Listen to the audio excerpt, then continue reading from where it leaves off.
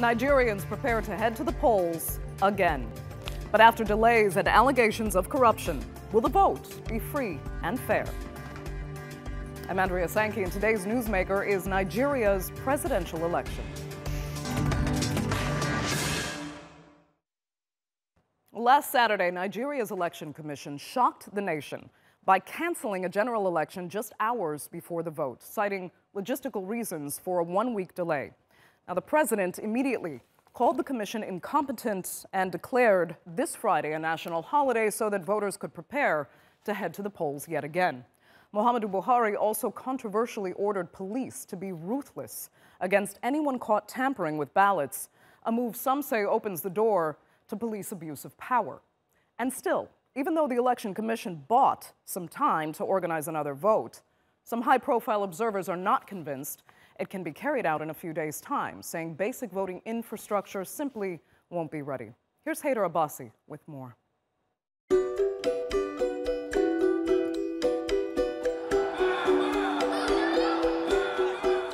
It was years in the making. The ballots were ready, and millions had traveled across Nigeria to vote. But just hours before the presidential poll was meant to open, this happened. The Commission has decided to reschedule the presidential and National Assembly elections to Saturday, 23rd February 2019. Nigeria's Electoral Commission said it needed more time to ensure a free and fair election. Voters weren't pleased. This is a height of incompetence. The country has never experienced this. That election could be called on the day of election. Who does that? As at 12 o'clock, nobody knew that the election was going to be called off. Very disappointing. It's very disappointing. It's very shameful indeed. As a Nigerian, I feel so embarrassed. The leading candidates have accused each other of trying to manipulate the vote. Nigeria's president, Muhammadu Buhari, has criticized the Electoral Commission. The reasons why such incompetence manifests itself has to be explained to the nation. After the election, we have to know exactly what happened. But how will the delay affect the vote? One issue could be a lower turnout. Millions of Nigerians had traveled home where they'd registered to vote. Analysts say many won't be able to do this again. This will harm all the competing parties. And then there's the cost. According to the Lagos Chamber of Commerce and Law, the economy has lost $1.5 billion because of the delay. And that could be bad news for Buhari. He appointed the head of the Electoral Commission in 2015. Its apparent lack of preparation could reflect poorly on him. But despite having an extra week to get ready, some observers say it won't be enough.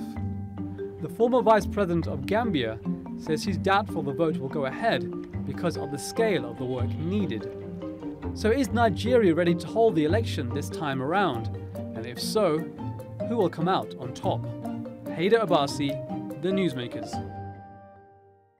Let's speak to our panelists now. And in Lagos, we have Kayode Ogundamisi. He is a member of President Buhari's presidential campaign. Also in Lagos, we have Segun Shonmuni. He is the campaign spokesman for the opposition leader, Atiku Abubakar. Thanks both so much for joining us. You know, Muhammadu Buhari blamed the Electoral Commission for incompetence for the vote's delay last Saturday morning. He's ordered an investigation now, but election officials say the vote could neither be free nor fair because of logistical reasons. Segun, which one is it? Well, as far as I'm concerned, obviously, like all Nigerians, we're a bit disappointed that they had enough time to plan for an election. They knew the election date. INEC fixed the date. They prepared the candidates. They put the ceiling on when we should stop campaign. And they told us the day that we were all meant to go and, carry like Nigerians, exercise their civic rights. And incidentally, they chose to, whatever reason they had, cancel it just at the last minute, which is like at about 2:33 a.m. before the election was supposed to start at the break of dawn. Obviously, that's not acceptable to anybody. It's not acceptable to Atiku Abubakar. It's not acceptable to the PDP. It's not acceptable to the generality of Nigeria, but here we are. We still must invest some hope in the process so that we can finish it well, and then eventually there'll be plenty of time to investigate all of that. But as per incompetence, I do not know whether we are able to make those kind of hasty generalization just yet, because sometimes you have to really look well before you can hastily say this is what has happened and this is what not has happened. In any case, now they've asked Nigerians to be ready to do the votes on Saturday, this coming Saturday, and I believe that by the grace of God, I encourage Nigerians to be enthusiastic to come out and cast their vote and let us get Nigeria working again. Okay.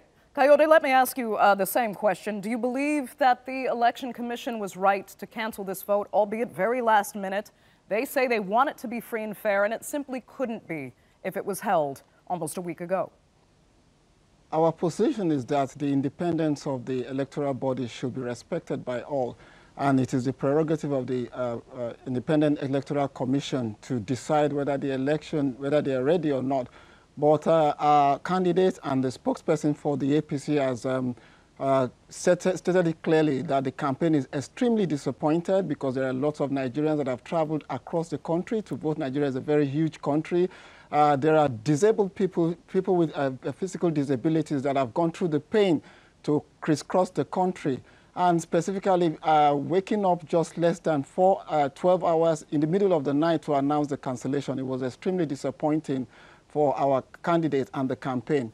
But like the president did say, we all need to be patient. We all need to try not to sabotage the system. We need to respect the independence of the Electoral Commission, and an investigation should be carried out. But also, we know that everyone should be responsible for this. The Electoral Commission did not get the approval from the National Assembly for the funds they need, not until 4 months to election. I think an election that we need 4 years, you just had 4 months to the release of funds, and there are lots of logistic problems that they did say.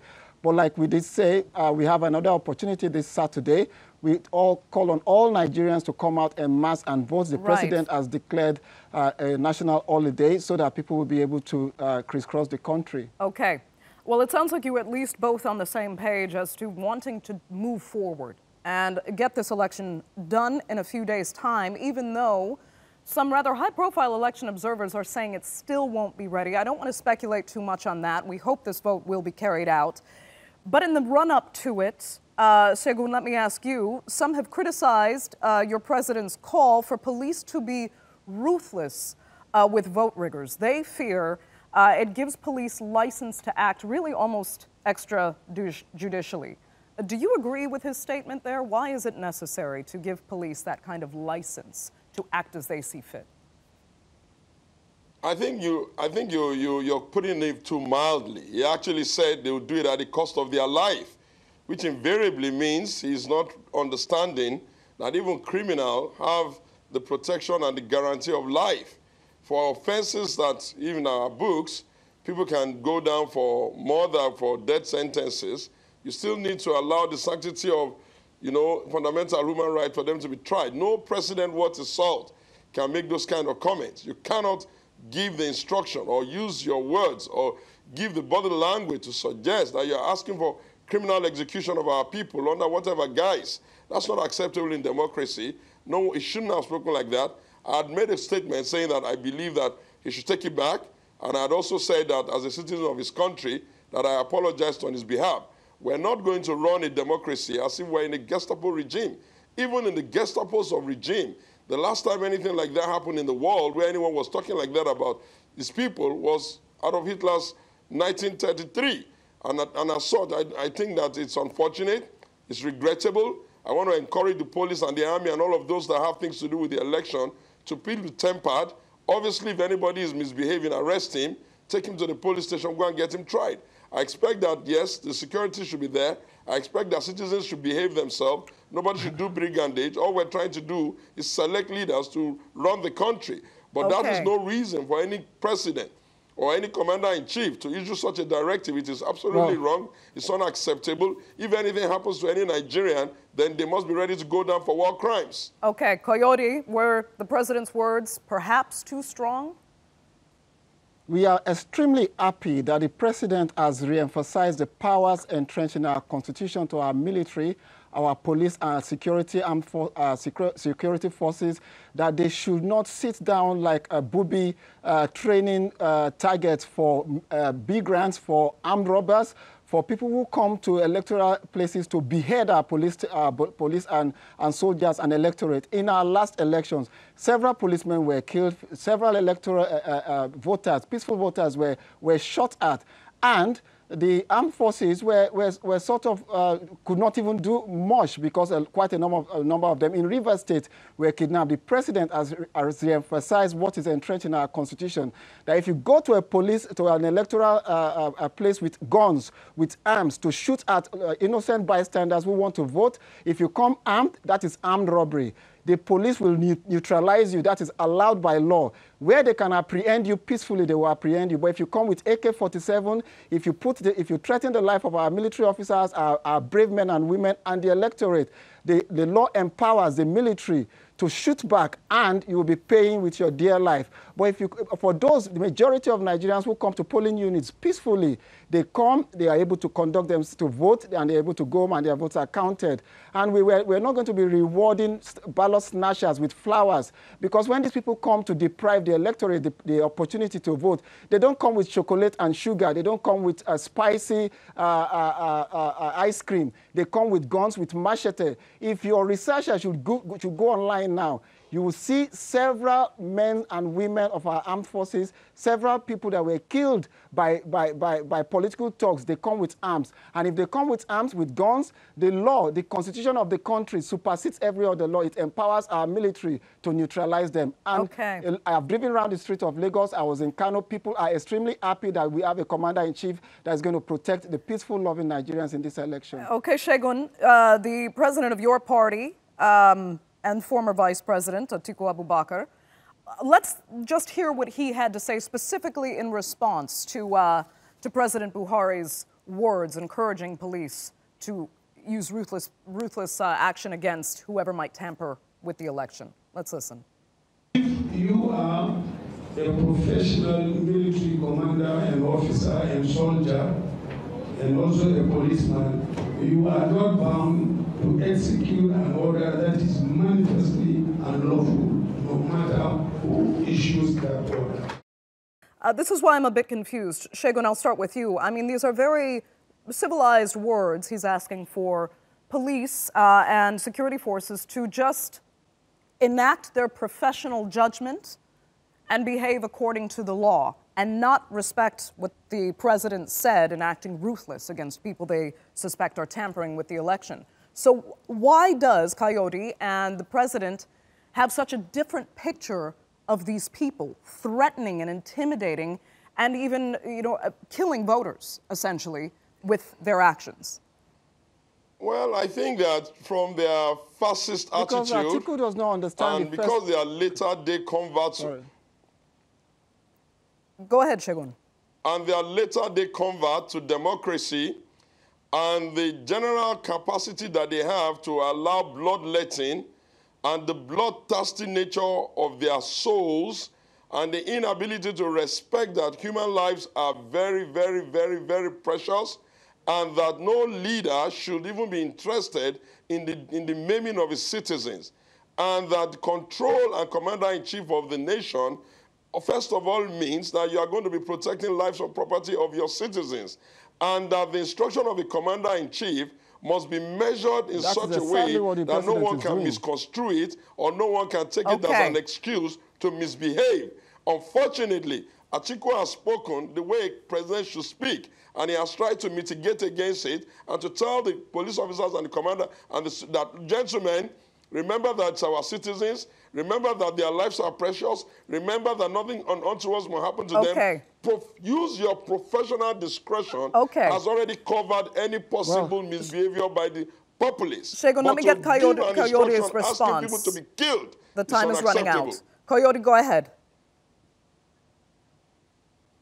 First, let me first say that it's completely untrue that the president has called on the military to go and kill innocent Nigerians. Secondly, Atiku just faced the first true test of a commander-in-chief. He does not realize the responsibility of a commander-in-chief. The responsibility of a commander-in-chief is to protect the lives and property of Nigerians, especially Nigerian citizens who are peace-loving. Secondly, he should also understand that the military as said today, that they will carry out, as empowered by the law, the orders of the commander-in-chief of this country. That is to protect free citizens, free-born Nigerians who are going to go to the polls peacefully and vote. But for those miscreants who will come with guns, with arms, to endanger the lives of our people, the military will use the full length of the law. And one part of the law is that if they are shot at, they will not throw cakes back at them. They will definitely use guns provided by our people to protect innocent people. Gone are the days where people will go and behead our soldiers and our electorate. Secondly, the president did not at any point in time order the military to go and start shooting at innocent civilians. The president said they must protect every peace-loving Nigerians. It is curious that it is that party that is now supporting ballot box snatchers, that they don't respect the sanctity of a democracy. One of the most important pressures of being in a democracy is the right of people to vote and be voted for. And this president is ensuring that our people express their democratic rights in a peaceful way. Okay.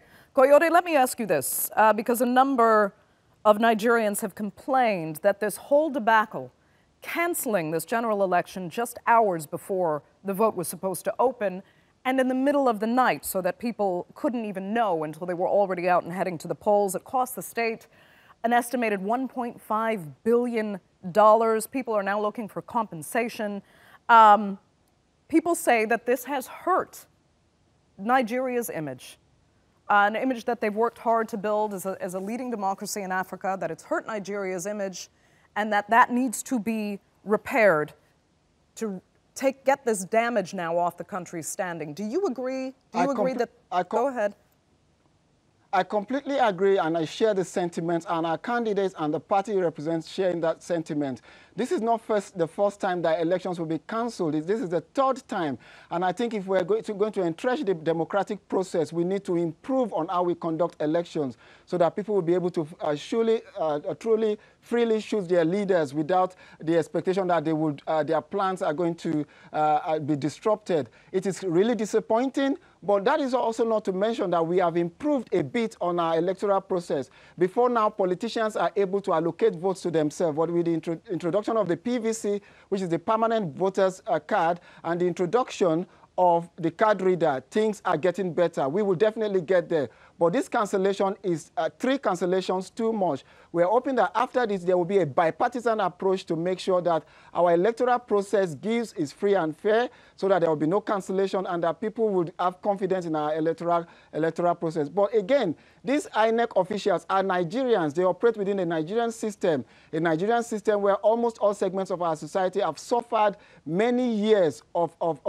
disillusionment, and they cannot perform magic when they operate in an environment where things are not are functioning well. But we're trying to improve on all this situation. Okay, Coyote, I'm going to have to give you the last word. Unfortunately, we are completely out of time for this segment of the Newsmakers. I'd like to thank both of our panelists so much for joining us there from Lagos.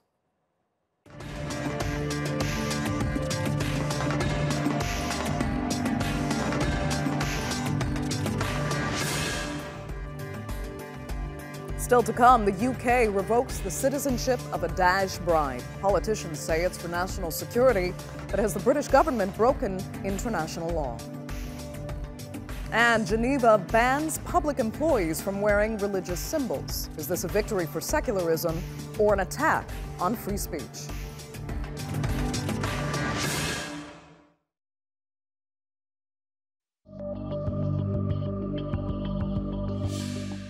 Where I can, and where any threat remains, I will not hesitate to prevent this. The powers available to me include banning non-British people from this country and stripping dangerous dual nationals of their British citizenship. Well, Britain has revoked the citizenship of Shamima Begum. She left the UK to join Daesh when she was just 15 years old. Today, she's a 19-year-old woman who just gave birth in a Syrian refugee camp. Now, Begum says she wants to go home. But the UK argues she is eligible for Bangladeshi citizenship. That's not true, according to Bangladesh, so Begum and her parents plan to appeal, accusing the UK of breaking the law by making her a stateless person. Let's cross to our panel in London now, and I am joined by Ajmal Masroor. He is an imam and a member of the Muslim Council of Britain, as well as Paul Stott, who's a research fellow at the Center on Radicalization and Terrorism at the Henry Jackson Society. That's a British think tank. Thanks both so much for joining us. Paul, let me begin with you. How is this legal? She may be eligible for Bangladeshi citizenship through her mother, but Bangladesh does not have to give her that citizenship. So she is therefore a UK citizen. Can they legally revoke that citizenship? Well, I think when Shamima Begum decided to go to join Islamic State, she did purchase a one-way ticket, so we're perhaps not too surprised to be in the position that we are. The Home Secretary has a very difficult decision here. I think public opinion is broadly against these fighters and their supporters returning. We've gone towards a policy of revoking the citizenship of dual nationals. It's quite a common process and I think a justifiable one. The question is what legal advice has passed his desk that's allowed him to take the decision that he has. And it's worth stressing the Home Secretary will see a lot more, both in terms of legal briefing and intelligence, than anybody else. So that's how he's reached the decision that he has. But Paul, let me ask you this. I mean, 15-year-olds decide to do stupid things all the time. That is why civilized countries have separate sets of laws entirely to accommodate stupid juvenile behavior. Now, I know this seems extreme to choose to be a member of a terrorist organization, but she was 15. 15. Is there no sympathy for that?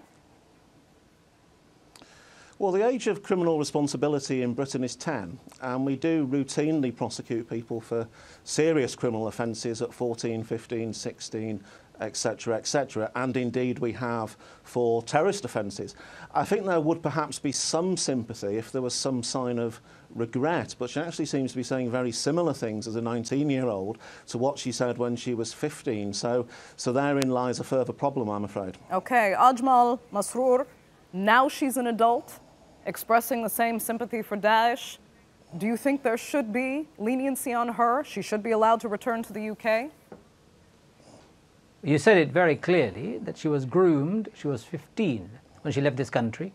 She was brainwashed and she went into a very terrible place, a place where no human being or no civilized people should ever live. But she did, and many other young people did too. The problem we have is that we cannot wash our hands off and say it's Bangladesh's problem. She was born in Britain, she went to school in Britain, she was radicalized in Britain, and she left Britain using her sister's passport, using our airport, escaping our own intelligence, our immigration as well as passport authorities, and quite easily slipping into Syria. These are all our failures. Now the Home Secretary, Sajid Javid, has made a huge blunder. He did not do his basic homework. He could have picked up the phone and spoken to Bangladeshi Home Office Minister or Foreign Minister, who of course later on came on the media and made a public statement saying she has never been to Bangladesh, she is not a Bangladeshi citizen, and we will not be giving her or welcoming her in this country. Sajid Javid is stuck now. He doesn't know what to do. He will have to eat his very right-wing humble pie and swallow his ego and accept that this is a blunder he made. And it is not the first time the Home Office has made such blunder. If we are going to be consistent, though, that anyone who goes abroad or anyone who has got dual citizenship, we should strip them of their citizenship, at least the British one, especially if they're adults. Let's start with the wife of Bashar al-Assad. She is a dual citizen. She lives and she supports a tyrant who has destroyed, killed, and obliterated a nation. And yet our Home Secretary, not one, several, have done nothing to strip her of her citizenship. I can give you many examples. Okay. I have no sympathy for anyone going to join IS or any such nutty group. I need to, of course, be very clear that they stand against Islam. They are totally responsible for their behavior. But legally, we cannot strip anyone of their citizenship and make them stateless. That is illegal. Sajid Javid has made a blunder and he will need to retract and he will need to restore her citizenship. When she's back to the UK, she can be tried for her crimes. Okay, and Ajmal, I'd like to go back to the first thing you said, actually, that she joined when she was a child. You said she was obviously groomed. We know that she was a victim of manipulation. Let's also bear in mind that her husband in Daesh was almost twice her age. That alone is a crime. That is a rape. She just gave birth to a third child now, and she's still only 19, 2 of which died. She's still a teenager. Do you think there is a lack of understanding for a victim's psychological struggle in the UK? I'm a trained counselor. I do lots of marriage and relationship counseling, and I take a great interest and deep interest in people's psychology. When I've seen the interview, and I've been seeing them very closely, it is very clear that this girl is very disturbed. If nothing else, she has been traumatized. Her psychology is not normal. She is not a normal human being. Grooming hasn't helped at all. Going to such a horrible place, seeing death and destruction everywhere, beheading of people and saying, I did not feel anything wrong with it. All these indicate that she, of course, is very disturbed. And most importantly for me, this girl has no knowledge of her faith. She had none whatsoever. The fact that she could not even see that her faith would completely and utterly distance itself from such behavior, she couldn't see. So I can see where she is coming from. I can see she is a disturbed person. She is a person who is psychologically affected. And we as people need to reach out to bring such people to our country because they belong to our country. They are our citizens. We need to put them behind bars. We need to do psychological assessment for them. And most importantly, we need to send out a very clear message. And that is we're consistent. We're not only upholders of law, we're not only propagators of justice, but we also establish justice in every facet of our society. Okay. Paul Stott, I saw you wanted to respond to something earlier. If you would like to, do go ahead.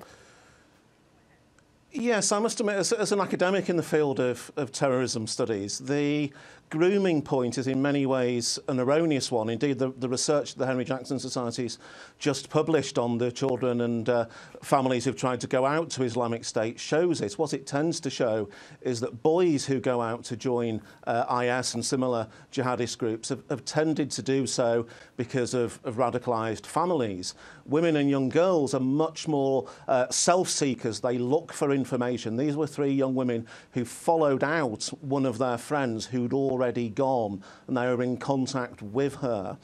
And also the case that one of the 3 girls, her father was involved in Al-Maharoon, a prescribed terrorist group here in the UK. So there was a radical background in that case.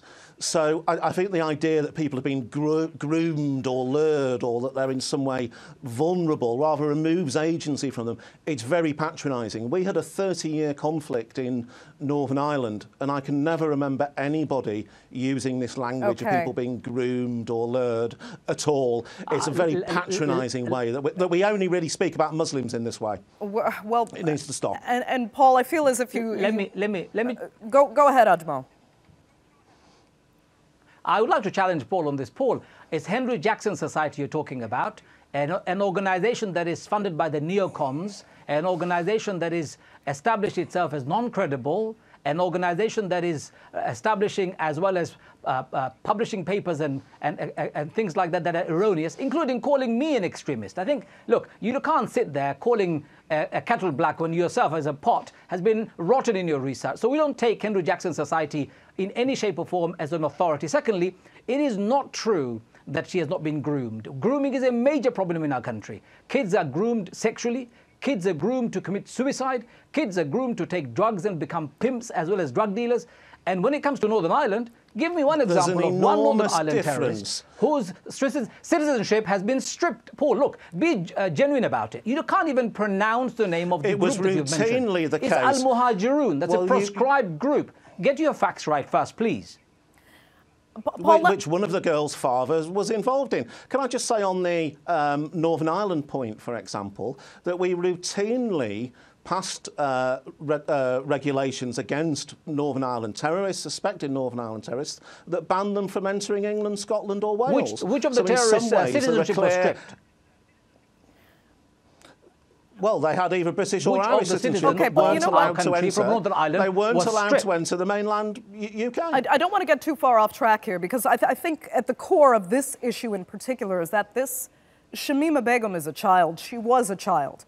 That could be considered, as we've heard before, a British problem. She was groomed in Britain. She was led out of Britain while she was being schooled in Britain. So, Paul, let me ask you this. Might it not be good in a sense, for the UK government and British social services to have her back in the UK under their care in order to work with her and find out what went wrong so that they can prevent this from happening again. I mean, technically, she is what could be the perfect case study. And I want to look at her now. We actually have a brief bite from her where she is asking for sympathy, in a sense. You can say she's showing little or no remorse, but I'll remind you that often victims do defend their abusers after they've been tortured for a certain amount of time. Let's listen to Shamima Begum. I was hoping that Britain would understand that I made a mistake, like a very big mistake, and it was because I was young and naive and I was newly practicing. I didn't know what Islam was, and I just saw this, big thing on the news, Islamic State, the Islamic law. I got tricked, and I was hoping that they'd sympathise with me. Paul, is it possible that the UK here is being a little bit short-sighted? Who knows? If she is non-remorseful and proves to be for the future, you can put her away where she won't be a danger to society. But if she's reviewed and it's decided, she could become potentially a role model to help prevent this from happening again. It's fascinating to hear this argument that she should come back, be prosecuted, be de-radicalised, because what we've tended to hear from British Muslim representative organisations and in part from British Muslim communities is usually the exact opposite. Enormous distrust or hostility towards counter-radicalisation programmes, the argument that they're instinctively racist or discriminatory against Muslims, and then over the past few days a sort of full circle turning around that she should come back and enter into those programmes. I would have no problem at all with a policy that prosecuted robustly those who've gone out to Syria, who've gone out to fight for Islamic State, their supporters, their broader entourage. But I'm really questioning whether we have the type of society that would welcome potentially 400 or 500 trials of British Muslims. As soon as that happens, I suspect we'd hear the usual excuses, the types of excuses we've heard in the past around, we've had people saying they went out to Syria, thought they were going to Turkey on holiday. Really quite weedy excuses. And I fear a rerun of that rather than people getting behind a proper investigative process. Ajmal, let me get your response. Go ahead. I would like to say that if, of course, Shamima Begum is brought back and she's put behind bars for her crimes, if she's found guilty, I think everybody, Muslims and non-Muslims, all would say yes. It's a good thing, and we are setting great examples so that no one else would do that. The problem with Prevent program isn't the program itself. It's that those people who are delivering, they're the ones who are the troublemakers. They're the ones who are often not Muslim organisations. Countless Muslim organisations are involved in Prevent. I did not disturb you while I was speaking, sir. While you were speaking, just hold on. I'm saying that there are many people within the Muslim community who would be very, very good at looking at what went wrong with this girl. We could work together in partnership. That's not the issue. The issue is what Home Secretary has just done is unprecedented. I'll tell you why. I, as a young man, I was brought up in Britain. My parents come from Bangladesh. I was born in Bangladesh. If one person like this can be stripped of their citizenship, what would stop any other Home Secretary from stripping people like myself, whimsically almost, by mob rule and by the advice given by people like you from my citizenship? You're making people like us stateless. And you know what? Citizenship is not a gift, is not a privilege that you offer me because you are my master. No, I'm an equal citizen. I belong to this country. If I've done something wrong, just like you or anybody else, we are all entitled to a legal process. If I'm found guilty, by due process, put me behind bars. And finally, look, if we are going to make a policy, we will all support the policy. And I've said this before. If any British Muslim would like to go out of this country and leave our country and fight against our own country, please do us a favor. Return your passport and leave. I've said that before, and I stand by it. But this girl was 15 and she was groomed. My point here is, let's make a consistent policy. Let's prosecute Syrian president's wife, Bashar al-Assad's wife, right now.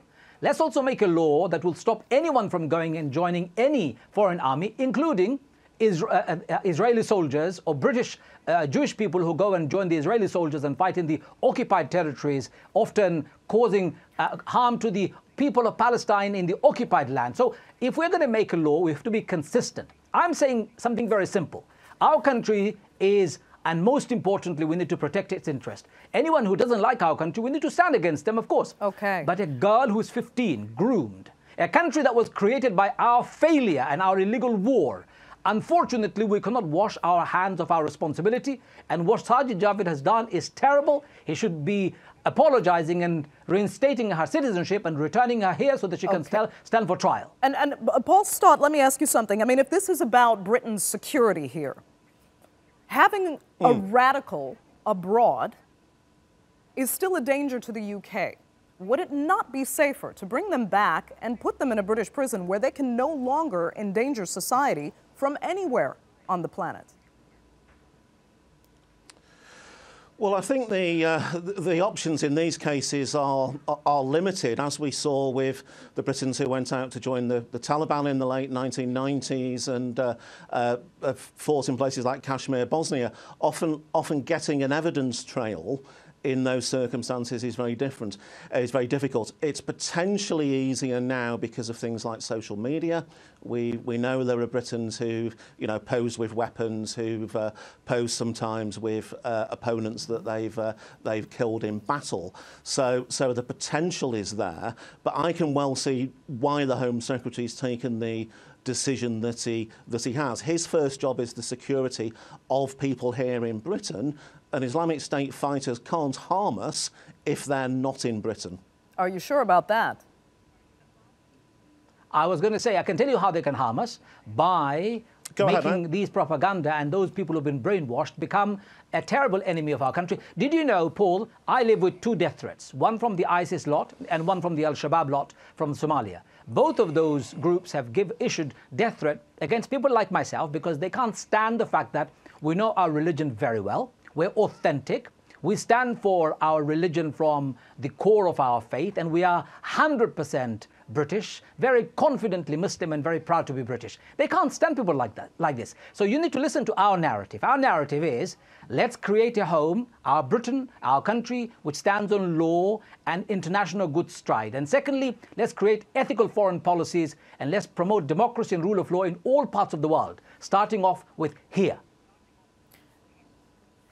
The Muslim Council of Britain was dropped long ago for doing precisely the opposite of that from cooperation with government. Indeed, it spent a large part of its formation and since lobbying against pretty much every counter-terrorism policy that's emerged. So I'm afraid I don't really buy these warm words. The difficulty also of turning this into a big theological argument is just as you're an articulate advocate for your religion, so are some people in the Islamic State, so are some people in Al-Qaeda. Al-Baghdadi, the founder, the leader of ISIS, the self-declared caliph, his degree, PhD in the Islamic sciences. Abdullah Razam, founder of the most important figure in the founding of Al-Qaeda. Exactly the same background. Okay. Gentlemen, unfortunately, I'm going to have to interrupt you because we are true, completely out of time for this segment. Ajmal, my apologies. Most scholars... The clock really is against us. Okay, I would like to thank both of you really so much for joining us and sharing your opinions and insights from both sides there. Thanks so much for being on the Newsmakers. Thank you very much. Thank you very much.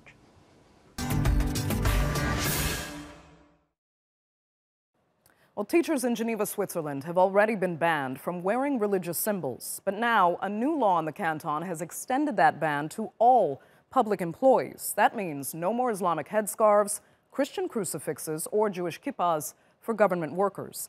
Now, supporters of the new law say it will protect the separation of church and state, but critics have slammed it as Islamophobic, saying it unfairly targets Muslim women who wear a headscarf. So which is it? That debate in a moment, but first, here's Shamim Chowdhury.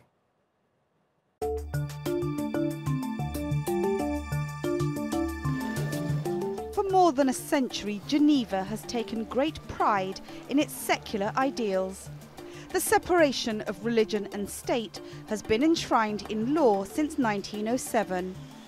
But over the past 5 years, there's been growing concern that those laws have become outdated. and do not take into account the city's growing religious diversity. They've now been updated, but some groups say the new law discriminates. It bans public workers from wearing visible religious symbols when dealing with the public. Sabine Tigmunin is the only councillor in Geneva who wears a headscarf. She says she'll no longer be able to take part in public meetings, which are a vital part of her work. I think this law was created to have control over religions and over Islam in particular. It will impact many professions because women in headscarves are currently working in childcare, as school assistants, nurses, doctors and pharmacists. These women will no longer be allowed to work. Either they will take off their headscarves or they will lose their jobs. 55% of people in Geneva voted in favour of the law.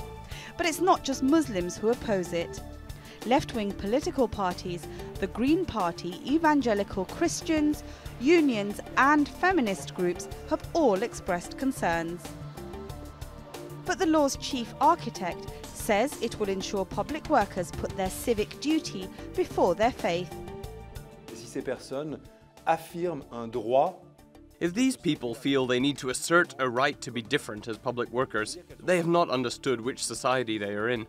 Our society does not tolerate teachers with religious symbols, whether these are a large cross or a headscarf. We say to all communities, as well as Muslim communities, you are first citizens and then Muslims.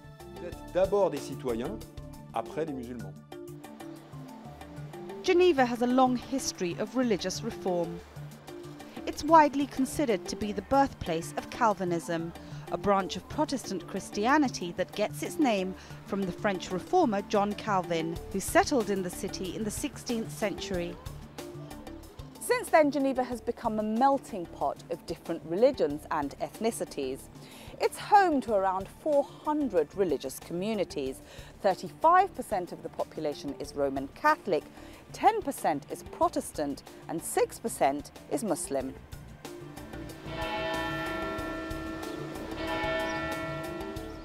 The new law has been backed by the Protestant and Roman Catholic churches.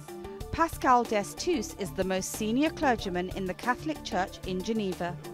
He doesn't agree with the ban on religious symbols, but says some new provisions will ensure religion plays a more influential role in some aspects of society. This law brings some advantages, starting with the recognition by the state of the work of religions, for example, the work in prisons or in hospitals. For us, it's important that this law provides a framework and safeguards that allow a good cohesion and which allow peace in Geneva. Opponents of the law have gathered around 8,000 signatures. They want to force a vote on the issue. Several legal appeals have also been launched. This law attacks individual freedoms and basic human rights. What is important is this law was created in Geneva, but it is against the federal constitution, against universal human rights, and against the European Convention for Human Rights. Tigmunin now plans to teach young Muslims about their rights. She says the new laws have created a gap between the state and religious communities, and she wants to bridge it. Shamim Chowdhury, The Newsmakers, Geneva. Well, let's bring in Pierre Vanek. He is a member of the city's local parliament for the leftist Solidarity Party. Pierre, thanks so much for joining us. The separation of church and state versus freedom of religion or freedom of speech, whichever you choose to argue. Now, many argue, though, including in the United States, that you can be a secular state while allowing people the freedom to wear whatever religious symbols they want. Why do you think the Canton of Geneva didn't see it that way? Well, nearly half of the Canton of Geneva, the half which I represent, saw it that way. There was a majority in Parliament against this freedom of religion and of religious opinion in the public sector, in Parliament and in other matters.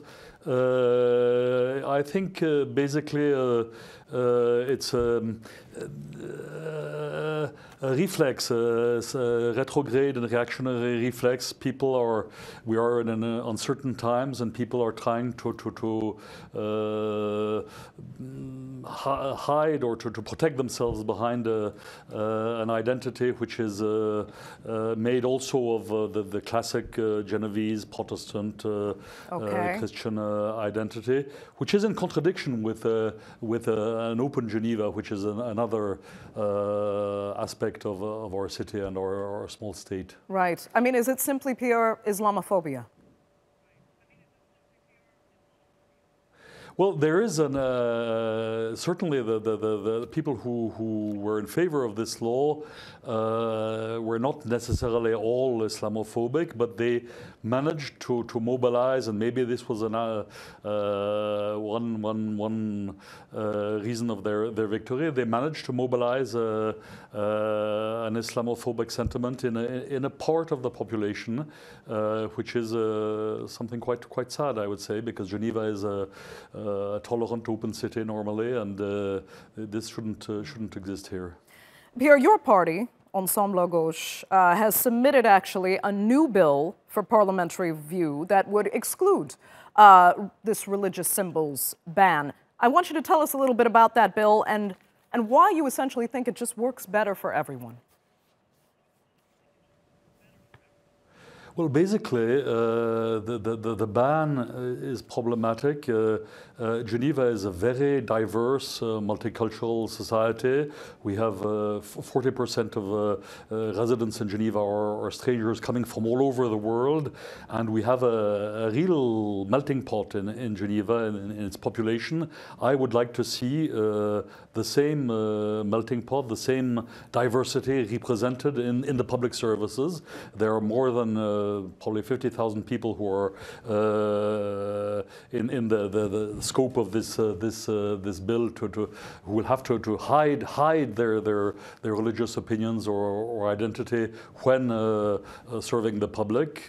That is not a satisfactory state of affairs, and it's particularly scandalous that parliamentarians, in my opinion, we have a Christian Democrat Party who is represented in Parliament. They can say that they are Christians, but any other, because they are a traditional historic party in Switzerland, but any other political current having a religious reference would be banned from stating it publicly in Parliament. I need to ask you though, Pierre, are you optimistic that your version of this bill will be passed?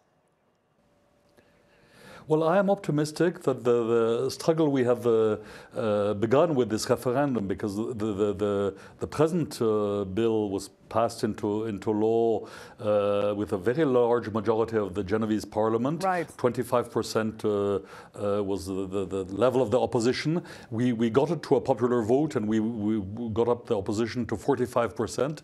So I'm confident that maybe not tomorrow, but in time we will get our point of view through argument, through discussion, will be recognized as being more democratic, more legitimate than the opposing view. Sure. In the meantime, though, there are pending legal challenges. I mean, how far do you think those will get? Because the argument for freedom of religion and freedom of speech is very strong in a democracy. It is very strong indeed, and I am relatively confident that we can win. There are different things that are being put in front of first the local Genevese tribunal, constitutional court, and then we will go to the federal Swiss tribunal. It can end in Strasbourg maybe. I am moderately confident that we can obtain some successes in this area of intervention. I have to mention, though, there are other aspects to this law that its supporters hold up, which include, for example, the voluntary religious tax that used to be distributed between the three main churches will now be shared among all other religious communities. They say, see, this is not Islamophobia. We are applying this to all religions, and we're actually making things fairer. Is that progress? Well, basically, if I can answer on that point, basically, today, the three traditional Christian religions are getting the product of this voluntary tax. They have opened the system up formally on paper. It is open to everybody, but no other religious community has asked to benefit from this tax. Muslims haven't asked it, the Jews have not asked for it, and other evangelical religions haven't asked for it. And basically, my point of view is that in a secular state, the state shouldn't be financing religion by taxes in any form or way. Okay, and just to conclude, should your legislation not pass, as you've proposed it, should these legal challenges fail and these new laws stand as they are, where do you think that leaves Swiss democracy, the tolerance that you are yourself very proud of? Well, it is a black mark, a black spot on, well, maybe not Swiss, but Genevese, because this is a local affair in the canton of Geneva. You know, we are a very federal state. Yes. It is a black mark against human rights in Geneva, and I think we will continue our fight until this black mark is removed. Okay. Pierre Vanek, with that, we will leave it. I'd like to thank you so much for joining us there from Geneva.